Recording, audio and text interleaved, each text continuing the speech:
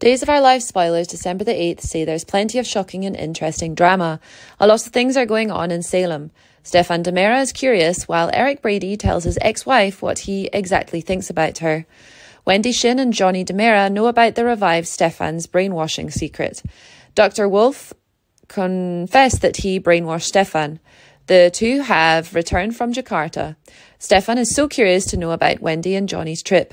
Shin is getting married to Gabby Hernandez on New Year's Eve. Stefan wants to know what Wendy and Johnny are doing in Jakarta. He asks Shin about Wendy and Johnny's trip. Shin has to protect his secrets.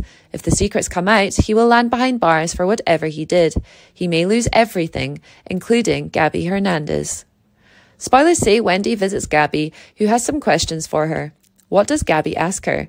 Is it about vacation or something else? Is it related to the wedding? Will Wendy tell Gabby the truth before it's too late?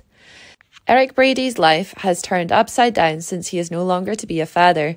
He was happy to be the father of Jada's unborn child. Jada and Eric broke up, but they agreed to co-parent their child. Eric is furious to learn that Nicole Walker visited and pushed her to terminate the baby. He thinks that she's responsible for it. He even lands behind bars after getting into a physical fight with EJ Demera.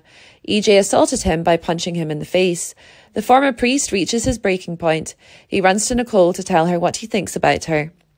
Nicole spends the night with EJ. EJ is grieving the death of his mother, Susan Banks. He gets an unexpected visitor. Who shows up at his door? Will this visitor bring EJ comfort? Things get interesting ahead.